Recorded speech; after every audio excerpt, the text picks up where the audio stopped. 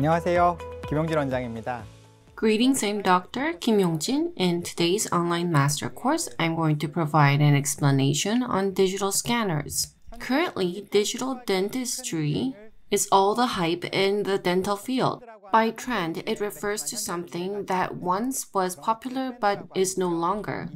To give you an example of what used to be popular would be impression material. With the introduction of intraoral scanners, impression material is largely being replaced.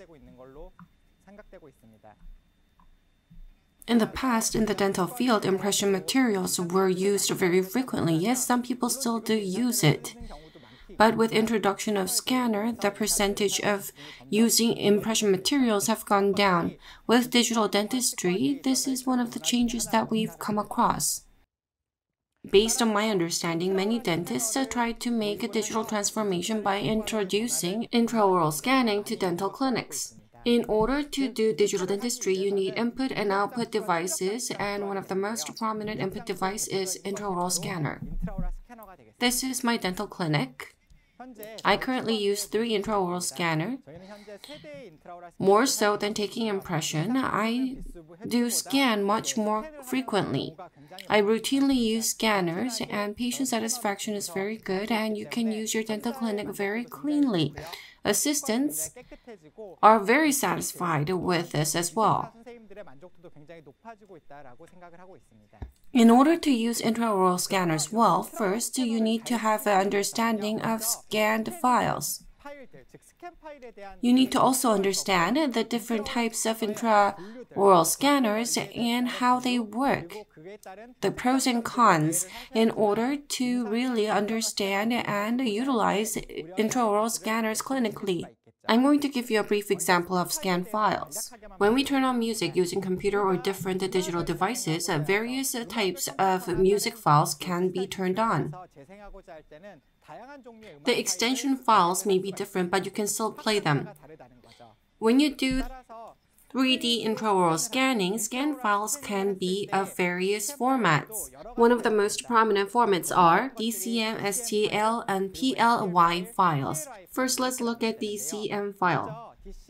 It is slightly different from CT DICOM file. This is dental color mesh. If you use Trios scanner, you can get DCM files. There is a dedicated viewer for it. It's in color, its capacity is very light, and next is STL file. It stands for Standard Triangle Language. You can look at it with a window viewer. It's not in color. It's black and white. The capacity is light.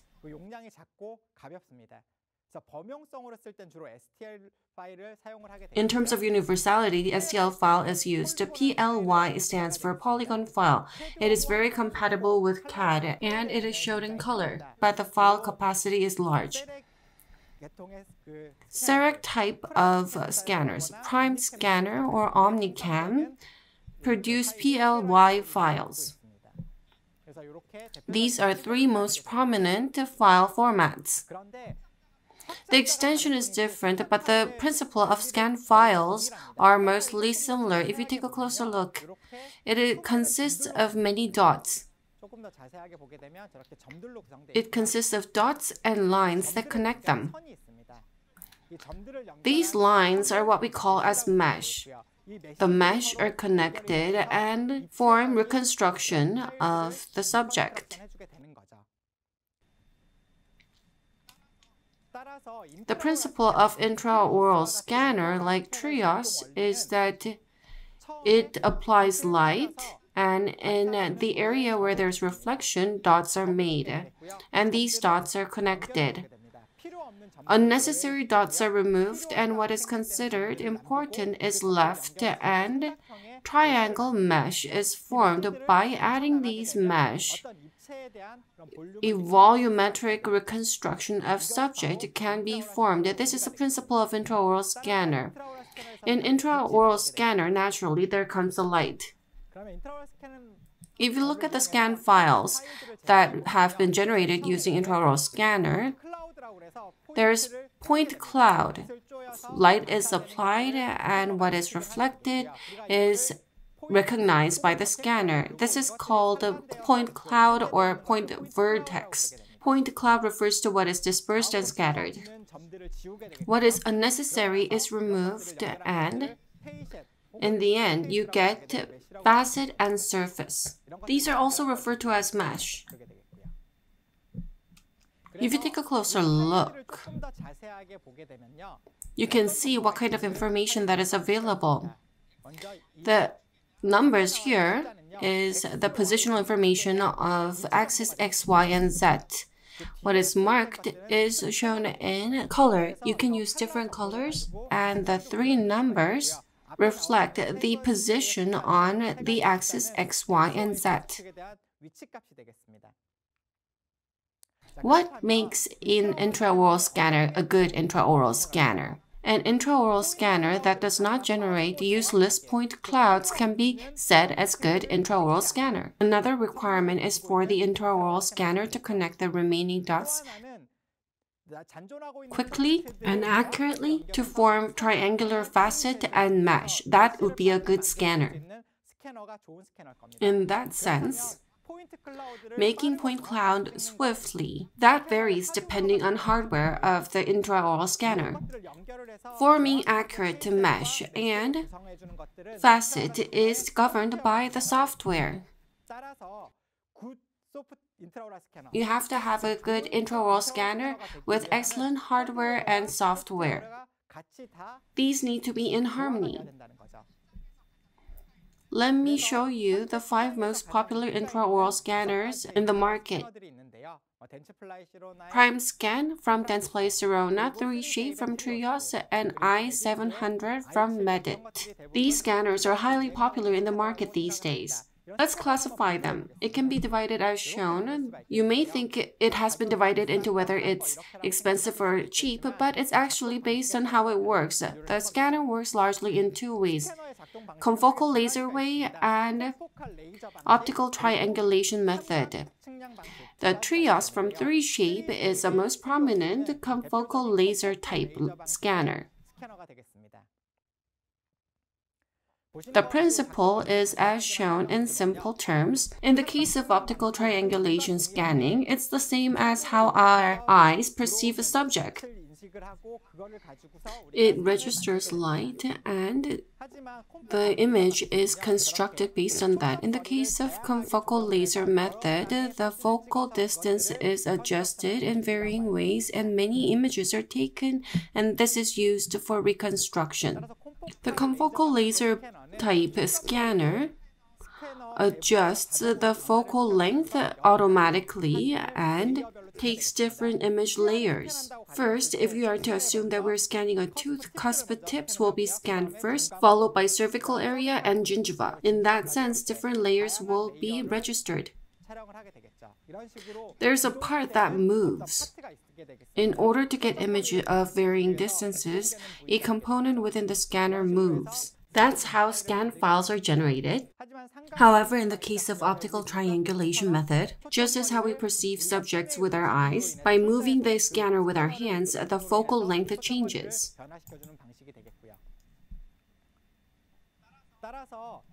In the case of confocal laser scanning within the scanner, there is a component that moves in order to change focal length. That's why it's heavy. It does not get affected by the surface characteristics of the subject. In the case of optical triangulation method, it does not have such component and it has good durability, does not break easily, and it's light. However, depending on the surface trait of the subject, the scan quality can vary. There may not only be natural teeth, but there can be also metal restorations. So in the case of optical triangulation scanning, it does not read the light accurately. The scanning capability falls. In the case of confocal laser method, it may be heavy, but the scan quality is good even for metal restorations. And as for optical triangulation method, it may be light, but in the case of metal restoration, you need to spray powder. Next, I'm going to show you prominent confocal laser type scanners that are different from optical triangulation scanners. Let's compare Trios 4 and PrimeScan. prime scan is 524 grams. It's very heavy.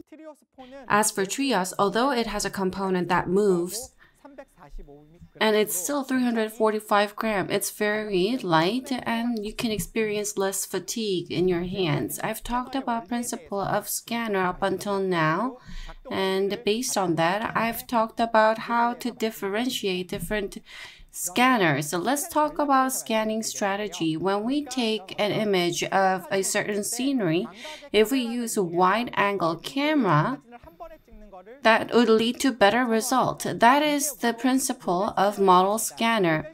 Model scanner takes overall image of a fixed subject and takes an overall image of the subject, just like using a wide-angle lens.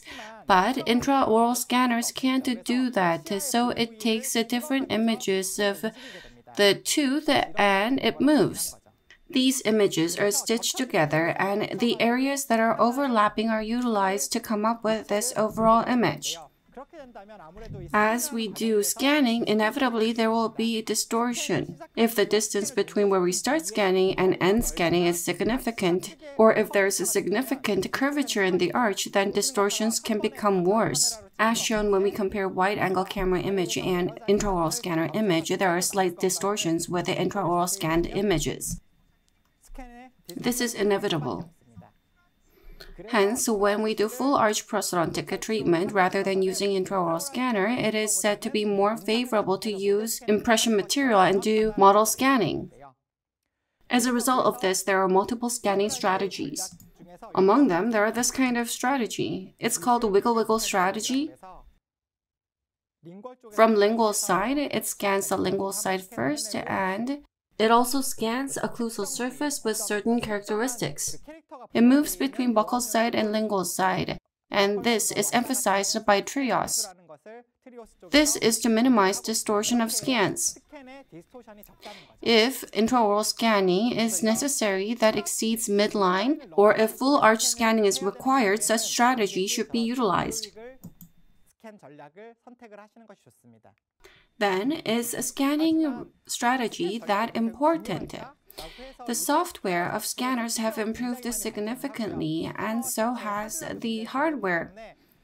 There's a research that have analyzed the different scanning strategies and looked at accuracies of it. To give you a conclusion, there's no major difference. Up until recently, people have talked about wiggle-wiggle scan, conventional framework scan, conventional framework scan, plus cross scan. If you do this, it might be of little help, but then in the overall big picture, it doesn't really make big difference.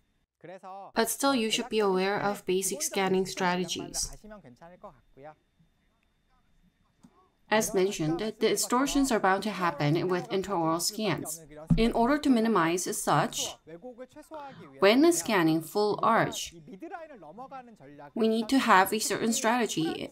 On the palatal side, where it's even, the scanner does not really perceive it well. If something is missing, then you will not be able to get an accurate scan.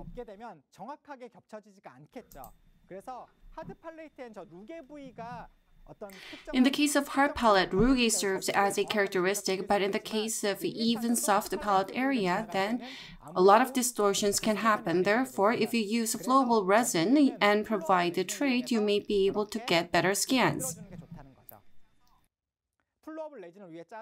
By adding flowable resin and making a rugae form, or any kind of characteristic, your scanner will be able to match the images much better and stitch it nicely.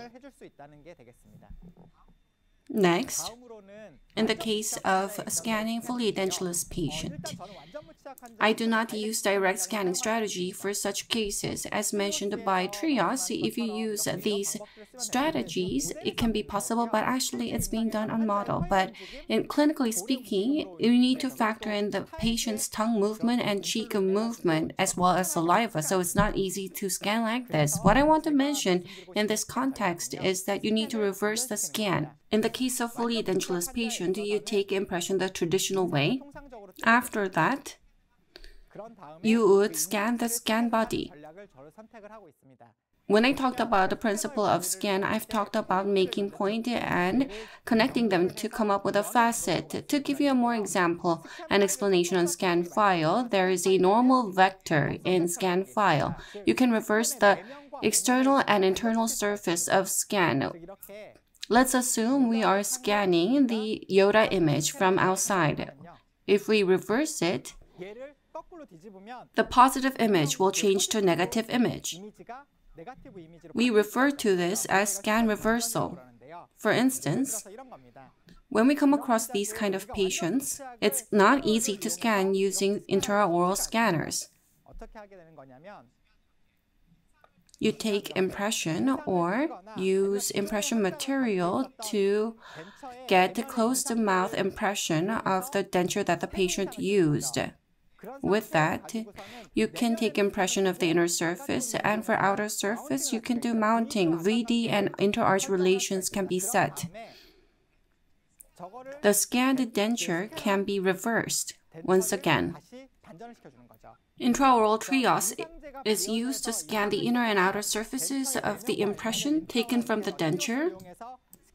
Program is used to reverse this area. Just like pouring stone, you get a reversed image like this. If you reverse it once again, denture contour is generated, and you can get the results you get with mounting a fully edentulous model with digital dentistry. Rather than scanning everything 100%, if scanning strategy seems to be difficult, by understanding the scan file, you can utilize these methodologies. Because of time constraint, I was not able to explain everything about principles of scanners. However, if you participate in Digital Master course along with hands-on course prepared by OSSTEM, and actually work on scan data using different programs, I believe you'll be able to get a much better sense in using intraoral scanners. Thank you.